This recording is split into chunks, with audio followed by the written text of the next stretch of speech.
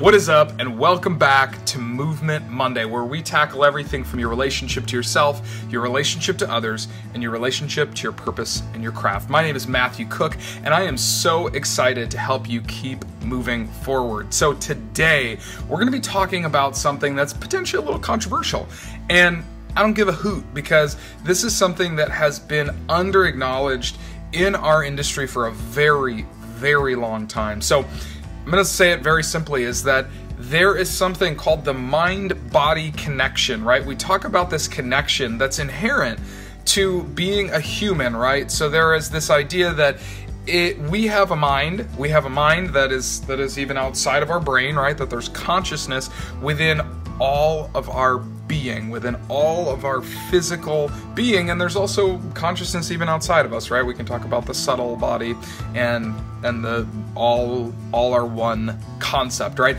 But I want to talk about something very specifically though today, is that there is a relationship between the body and the mind. So it seems like a really minor distinction, but to just simply say that there's a body-mind connection, I feel like is way too elementary, right? There's this idea that our body and our mind, yes, they have a connection, right? Like obviously, if we're to take it on a very gross physical level, it's like our brain, right, is connected to it's part of our body, right? So it's just, to me, it's very elementary to say that. Whereas I think what's more important is that there's an actual connection that's a relationship between the two. And I think that's what we're actually managing. So, right, like when we talk about going to yoga classes, when we talk about meditation, right, we're talking about this idea of being in connection with our body. That's great. It's great. But again, even connection, like we can connect to a computer. We can connect to a stuffed animal, right? Like we can connect with it. Like we can like connection is more of a physical thing. Relationship is a dynamic, ever-changing, moving, flowing thing where there is ups and there is downs and there is movement, right? And that is what is occurring in our relationship with our body and our mind, because here's the interesting thing, is that our environment is constantly shaping both. I'm going to say that again. Our environment is constantly shaping both our body, our physical body, and our physical and non-physical, non-local mind. So, with that being said, they are constantly in this relationship, this conversation of how are we reconciling things, and the way that this plays out in the real world is boundaries, right? Is taking time to ourselves to restore, regenerate, relax, so that we can then plow forward and crush it and make the impact that we're meant to do here. So when people ask me, hey Matthew, what is it that you do? I say, I help driven solopreneurs master their physical energy and their time so they can create and contribute more with ease, right? Instead of having to like crush it and hustle it and Gary Vaynerchuk it all the time, right? Gary Vaynerchuk, incredible human being, doing so many impactful things for the planet. And one of the things that I think a lot of people do by bastardizing his work is saying that you have to not sleep and you just have to crush it and only work 4 hours a day. Guys, it's baloney, or excuse me, only sleep 4 hours a day.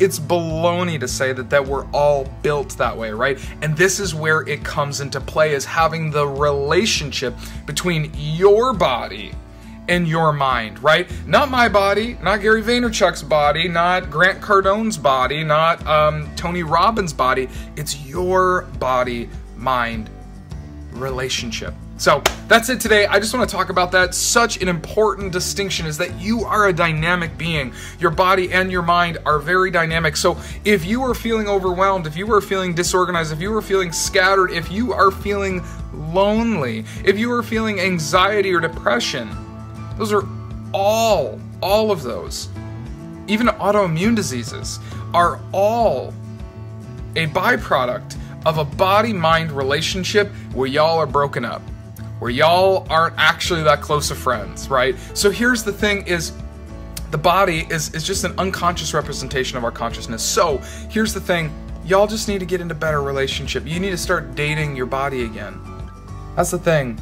You know, I honestly am such a phenomenal, I'm going to toot my own horn, I am so phenomenal at relationships. I am so incredible at being able to maintain relationship with Amanda and have her be such an important, vital place in my heart. And here's the thing is that you need that with your body. You need to go out and date your body again. Chances are it feels really misunderstood. It feels very undervalued and underappreciated. And so it is your duty, it is your obligation. I'm going to say it's a moral obligation to circulate that energy and that abundance within you to fully express yourself on the world. In fact, that is one of my absolute favorite quotes. I'm going a little long today, but I'm feeling inspired, so I'm going to go with it. There was a gentleman named Wallace D. Wattles, silliest name ever, but he was born in the 1800s, and he was quoted to say, "You have a moral obligation to circulate," again, he says moral, circulate wealth and abundance. You have a moral obligation to circulate, not hold on to, not hoard, circulate wealth and abundance to fully express yourself on the planet. And I'm going to say that in different words to say you have a moral obligation to circulate energy and abundance within yourself, within this continuum of your body and your mind to fully express yourself in the world. Whew, I feel hot. That is awesome. I am rocking it. I am excited for you to rock it and for you to keep moving forward. Please shoot me a PM. Please share this with people if you are feeling inspired. We begin November 19th. Your Body Blueprint begins. So excited to walk you down the energetic, emotional, spiritual path of connection and, more importantly, relationship with your body mind. Have an incredible day. Here is to you. Keep moving forward.